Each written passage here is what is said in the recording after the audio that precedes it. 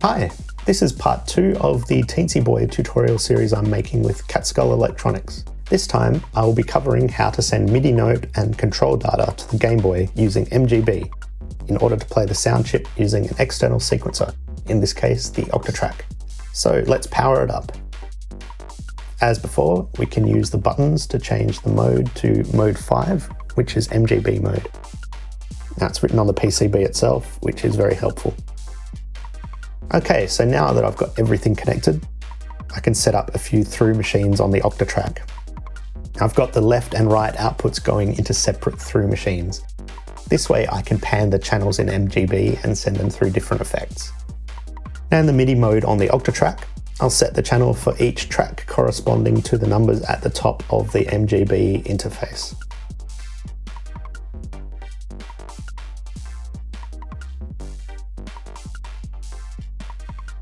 For this video, I'll make channel 1 the lead, pan to the left, and the rest pan to the right.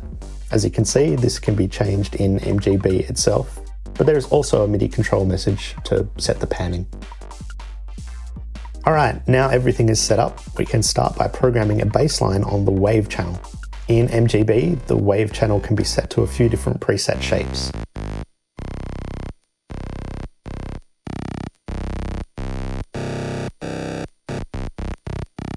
I've set it to sawtooth for now, but I'll show you how to control this later. Now we can set our control change messages on the Octatrack to match those in mGB. In the mGB interface, selecting different parameters will display the MIDI CC number in the bottom right corner. For this video, I'll be controlling just the wave shape, offset, and sweep parameters for the wave channel.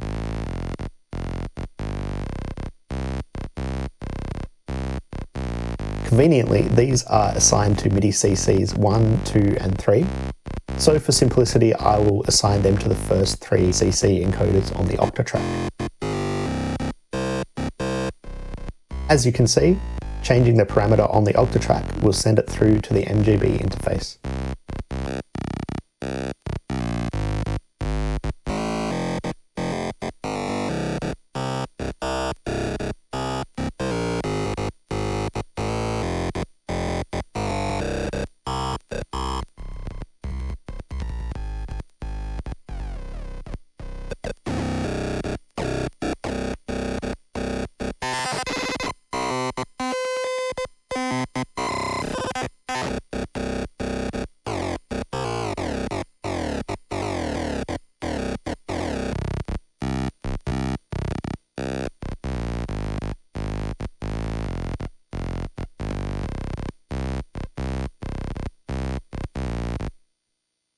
Okay, now let's add a lead on the first pulse channel.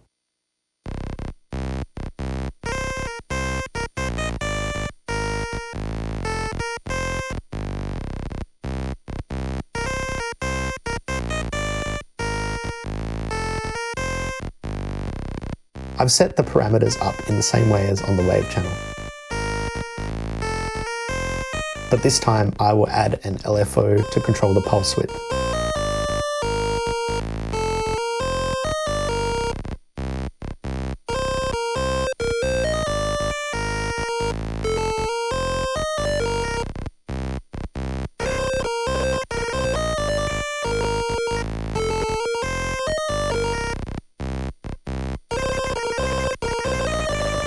I'll also set the envelope parameter from the Octatrack instead of using the mGB interface.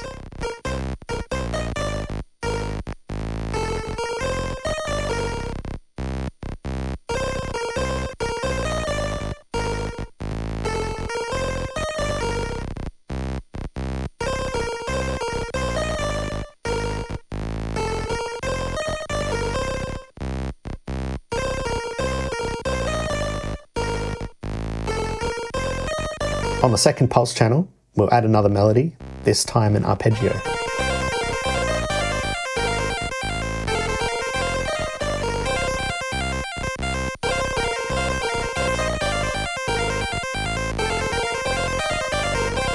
As before, I've set the MIDI CCs and will control everything from the Octatrack.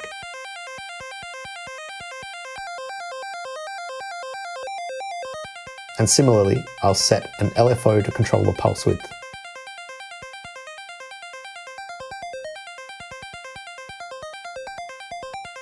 Now, one thing to keep in mind is that CC number 3 on the second pulse channel doesn't do anything, as the sweep command only works on pulse 1.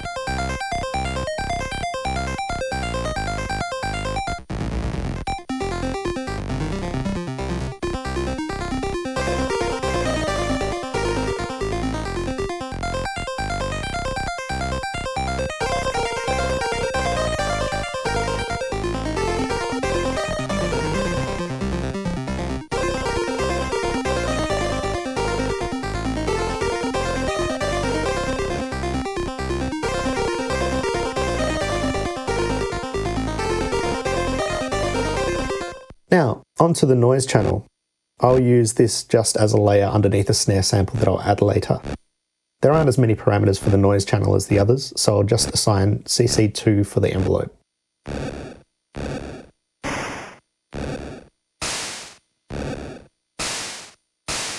I'll also use a one-shot LFO assigned to the pitch bend control in order to give it a bit of a tone envelope.